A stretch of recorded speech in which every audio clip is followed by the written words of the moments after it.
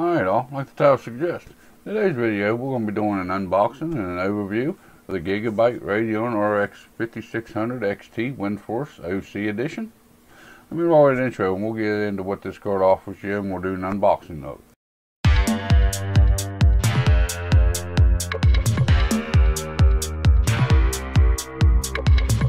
Alright all, like the title suggests and I said in the intro, today we're going to be taking a look at the GIGABYTE Radeon RX 5600 XT WINDFORCE OC edition graphics card. We're going to be running down the specs over here on Newegg. We're going to be doing an unboxing, see what all comes with it. Let me get you flipped over here to the other screen and we'll run down through them specs for you. Alright guys, and here we are on Newegg. Right now, at the time of the filming, this is 8/15 of 2020. This card is going for about $269.99. This card is basically aimed for 1080p gaming and some 1440p or a high refresh rate 1080p, depending on the titles that you play.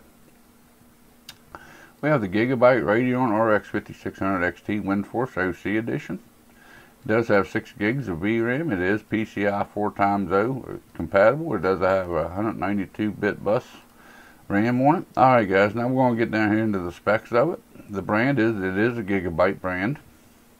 Here's the model number if you'd like to know what model I'm talking about. The interface is a PCI Express 4.0x16 interface. Chip manufacturer is AMD. GPU series AMD Radeon RX 5600 series. GPU is a Radeon RX 5600 XT. The boost clock is 1620 MHz. Stream processor cores is 2304 stream processors in it. The memory on it, the clock speed on the memory is 14,000 MHz. It is 6 gigs of VRAM on it. It's a 192-bit bus. It is a DDR6 memory. It is DirectX 12, of course, and OpenGL 4.6 for the APIs. The ports on it has one HDMI 2.0. It does support up to 4 monitors. It does have 3 DisplayPort 1.4s. This kind of surprised me. Down here underneath the details it says max resolution is 7680 by 4320 at 60 MHz, which in layman terms that means it can do 8K. Virtual reality ready, yes. The cooler is the WINDFORCE 2x. System requirements, it recommends at least a 450 watt power supply. As far as connectivity, it does have a 8-pin connector that you have to connect up to get enough power to run it. There's some of the added features if you like to run down through them. I'm not going to run down through them all, but there it is. Form factor and dimensions of it is ATX cord. It is 228 millimeters long. The cord dimension is 8.98 inches by 4.65 inches. What's contained in the package, which we'll go through, is this says accessories, and it's just a quick guide, the only thing that comes with it. This is one of the newest cards out. It is July the 27th of 2020 when this card was released onto the market. Alright guys, that's pretty well what Newegg has on this card. Like I said, you know, this card is going to be ideal for 1080p, probably high refresh rates, depending on the games that you want to play. Even some 1440p. As far as 4K gaming goes, I don't think this card is going to be very good for it, but it may be alright with some of the less demanding titles out there. Depends on what kind of games you like to play. But this is kind of just an overview and an unboxing of it. So let me get into unboxing this thing and we'll see what all comes with this. Alright guys, now since we went down through the specs of this, now let's get this thing out of the box. What I read on Newegg about it, it shouldn't come with a whole lot in the box. Pull the flap up on it here. There we go. Open it up. You got your styrofoam with your graphics card in it, and it comes in an anti-static bag. Move the foam insert. And we get a graphics card, quick user guide. Pretty simple, pretty basic, nothing else in the box. Alright, we're going to take it out of the anti-static bag here.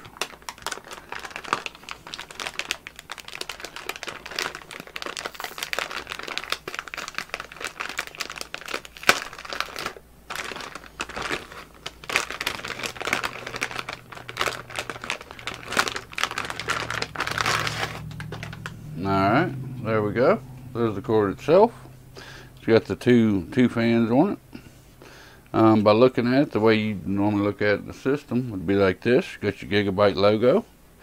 It don't look like there's any RGB or anything to this cord, but that's alright. The trowel seems to be a pretty sturdy little plastic trowel to it, which should do fine for what it is. It looks like the heat sink's actually touching the VRMs underneath there, so that's good. It means your VRMs are being cooled along with your GPU of it. By looking at the back of it here, looks like you got your one HDMI port down at the bottom. These three top ones here is your display ports. It is a dual cord, and it's going to take up 2 slots in the expansion slots. Lucky VGA, Gigabyte includes a backplate. It does have a Gigabyte logo on it, which is going to read the right way while you're looking down on the cord from inside the case. So that's pretty nice. It is a plastic backplate, but you know, at least they add one for you. There's your 8-pin connector there on the side. Looks like it's only got 2 heat pipes for the cooling in it, but with no more than what this cord, the heat that this cord should be producing, it should be alright with that. Then down here at the bottom, you do have your PCI Express 16x4 that hooks into your motherboard. And that's going to pretty well wrap it up. There ain't really a whole lot to show off about it. Like I said, it does have a plastic shroud to the front of it. It does have a plastic back plate to it. But, you know, it's going to look better than just the naked cord itself. So, yeah, I think they put some thought into it. I think it's a pretty nice looking cord. You know, it's got a little bit of black, and got mainly black with a little bit of gray accents to it. The top's the same way. It's black with a little bit of gray Gigabyte writing on it. Pretty nice looking cord for what you get. The main thing is going to be the performance of it. But let me get reset up here, and I'll come up with a conclusion to the video. Alright guys, we went down through the specs of the GIGABYTE Radeon RX 5600 XT WINDFORCE OC cord. Went down through the specs, pulled it out of the box, showed you what all comes with it.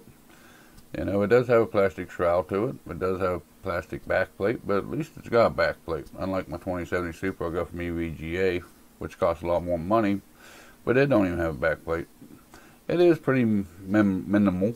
You know, it's a black shroud with a black backplate with a little bit of gray accents to it, but it's a pretty neutral color system, I think.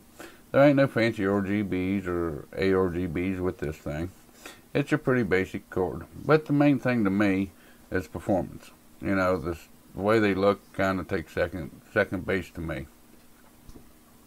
Your opinion may vary. If you're looking for the RGB or the ARGB, you know, maybe this ain't the right cord. Maybe you want to spend a little bit more money just to get the ARGB of it.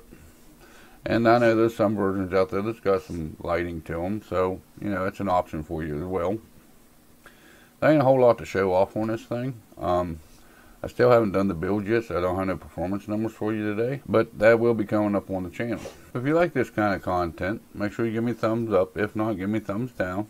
There's that comment section below. I'll go through them every weekend on my live stream here on Saturday morning, 11 o'clock Eastern Standard Time. If you want to see the performance numbers of this graphics card once they get that system built, make sure you hit that subscribe button, turn on that notification. That way you can see how this thing actually performs in the system once they get it built and get a testing done on it. And if you also want Twitter or Instagram, you'd like to come over and follow me. There's links in the description for them too. I won't kill your inbox. I don't put a whole lot up yet. You know, I do put up photos of products I've got coming in. You know, it kind of gives you an idea of what's coming up on the channel. So there is that as well. And with all that being said, you all have a good day. And I'll see you in the next video or live stream.